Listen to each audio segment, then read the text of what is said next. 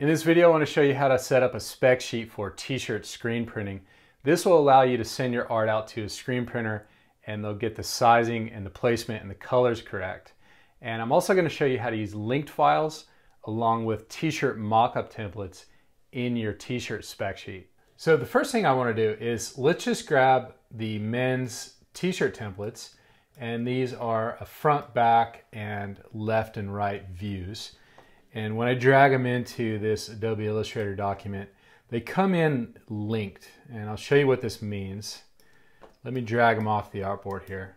So I've got these backgrounds set to transparent, and you'll see there's a little blue X on these mock-ups, and that just means the file's linked. So if you go back and change something in this file, it'll update. So if I go into Photoshop and change the graphic on this t-shirt and then we update that, it'll update in this Illustrator file. So that's really convenient for doing things like this spec sheet. So what I want to do here is let's get our front view next to our right view, and then let's get our back view here, and then our left view next to that. So we can take all these and let's drag them over here into the spec sheet. In the spec sheet, you'll see I have a design and we've got some colorways. The colorways are pretty much all the same, except here on the white fabric, our type is black. So when you're filling out a spec sheet, you want your ink colors to be in order. So if you think about screen printing, you're printing, one color, another color, another color, and these are all on separate screens. So for instance, our type is going to be this black, and then maybe the leopard orange, it's going to be the next color. Then we have a very light gray, like a cool gray 2 or something like that. And then also this line work for the leopard it's a duplicate of this top color, but it's a separate screen because when we go to these colorways, your text is that light gray, and you're going to want to keep your orange color after that, light gray for the leopard's face below that, and then our line work. So that's how you fill out the colors. And the main thing I want to show you here is how to update these t-shirt templates.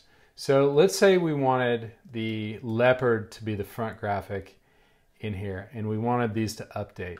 So the convenient thing is first we can just select this graphic, Command C to copy it. So if we click on this front view t-shirt, we can go to Edit Original. That's going to open it up in Photoshop. We can go into the layers here, turn off this example graphic, and just highlight the layer below it and go Command V to paste in your art. You can paste it in as pixels.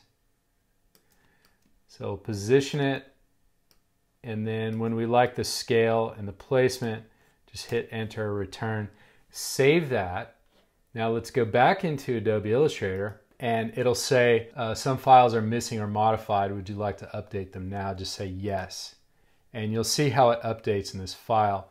And you can use the same process to update the left and right and back side of the t-shirts. Now, when we send this graphic off to our screen printer, they'll know what the placement is on the t-shirt, where the graphic goes.